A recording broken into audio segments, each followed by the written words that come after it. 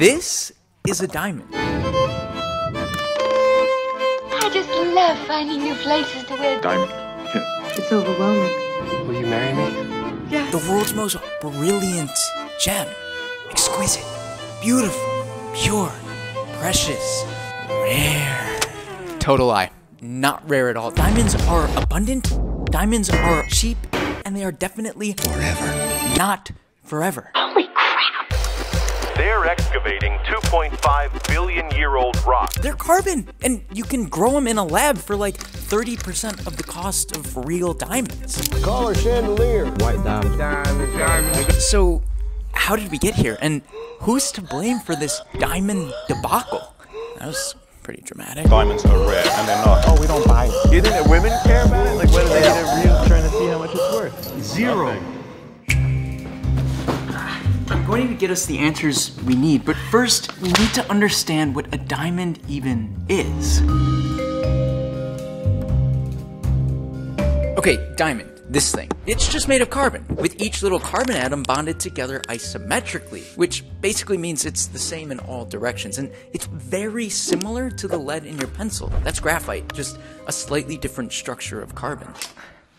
That's it, and carbon is all around us. Now, I guess what makes them a bit harder to come by is the fact that they form deep in the Earth's crust under immense temperature and pressures. Then they have to transport to Earth's surface in magma chambers and cool very slowly to grow into the big crystals we all love.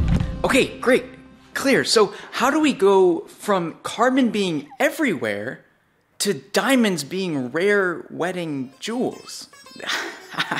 I'm glad you asked.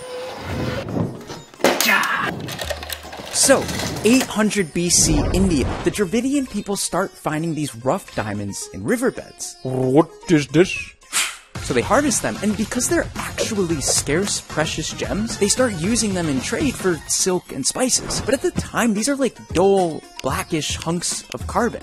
They're basically rocks. But fast forward to 1869, South Africa. See, they're really good at exporting wool and sugar. And I don't know about you, but wool and sugar aren't particularly interesting. So naturally, the Europeans wanted nothing to do with South Africa. Until 1886, when this South African farmer finds a 22-carat diamond in a local riverbed. Well, I guess that they're gonna start some trouble for us, huh? Yeah, because in walks Cecil Rhodes. I reckon this mine is all mine now.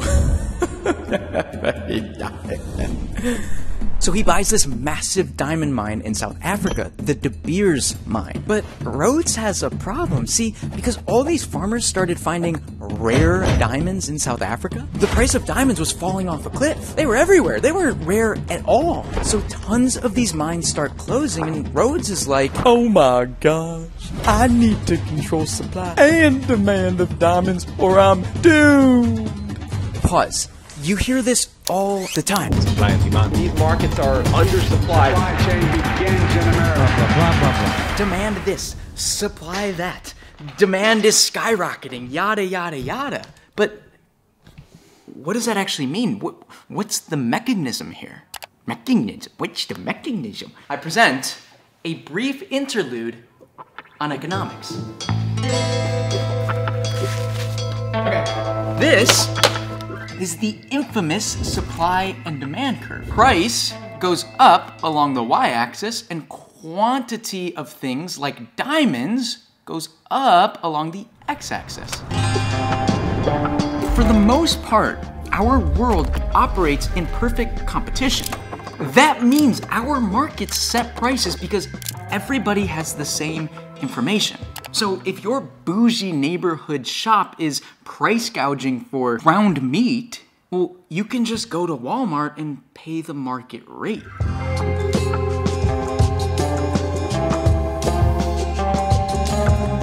It is this principle that gives us an equilibrium for supply and demand that always settles at the perfect price. Supply and demand are in equilibrium. Everybody's happy. But if the supply of a good decreases, look what happens to prices. It shoots way up here because somebody is willing to pay that high price for the limited goods available. Yeah, I'll give you 9 for it. Sweet. Are you with me?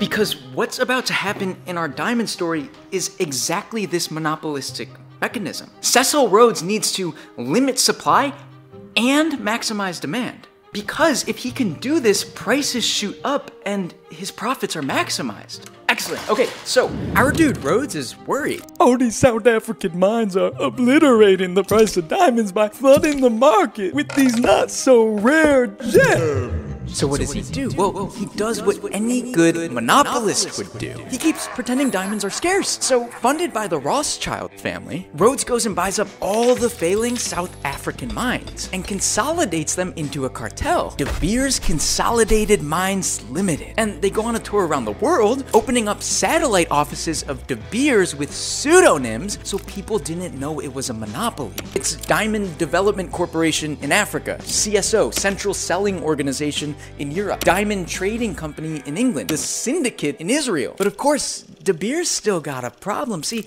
it's the Great Depression in the US, and they're having trouble convincing poor Americans that they should spend their hard-earned, limited money on a not-so-precious piece of carbon. Enter N.W. Ayer, this famous ad agency in the US. They're like, demand for these diamonds isn't high enough. So they start giving them to big celebrities. You get a diamond. You get a diamond. And you get a diamond. Look, chump, you better wear this thing like your status depends on it. Even still, this isn't enough to influence poor Americans, so they pull out the nuclear option. Listen here, shrimps. We need something new.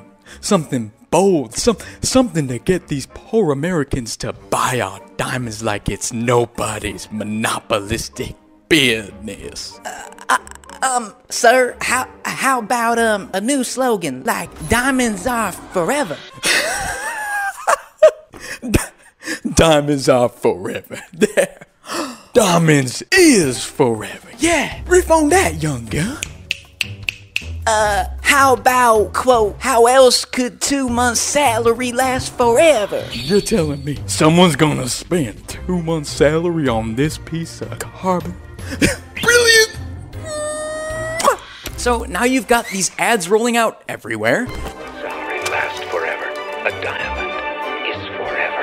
De Beers. Sean Connery as James Bond, 007 in Ian Fleming's Diamonds Are Forever. And all the while, this entire diamond industry is run by one company, De Beers, or whatever all their fake names were in different countries. Let me just fix this.